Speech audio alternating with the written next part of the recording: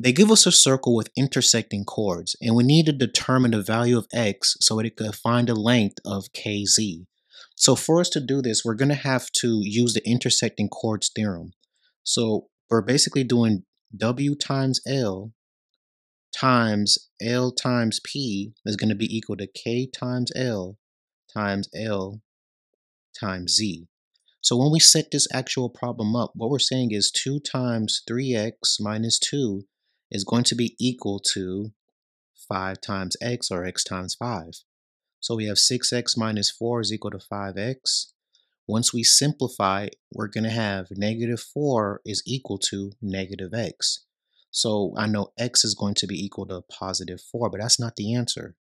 When we substitute it in, right, for LZ, and we simplify, 3 times 4 is 12.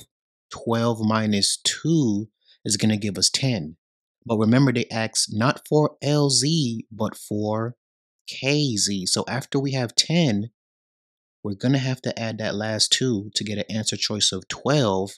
And D is going to be our correct answer. And this is how you'll properly solve these type of geometry problems.